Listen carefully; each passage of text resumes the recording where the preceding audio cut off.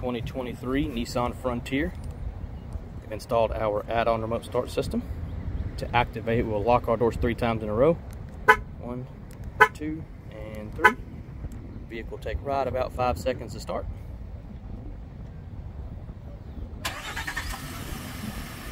We have this system on a 20-minute timer, so make sure to set your climate controls accordingly. Whenever we are ready to go, we use our unlock button. And we will dive in. So once we get in, do not push the brake pedal until you're ready to leave. Push our start button one time here. And that's that. We are ready to roll. Now this particular system, like the Nissan Titan, the add-on system, is hit and miss on the AC compressor cycling.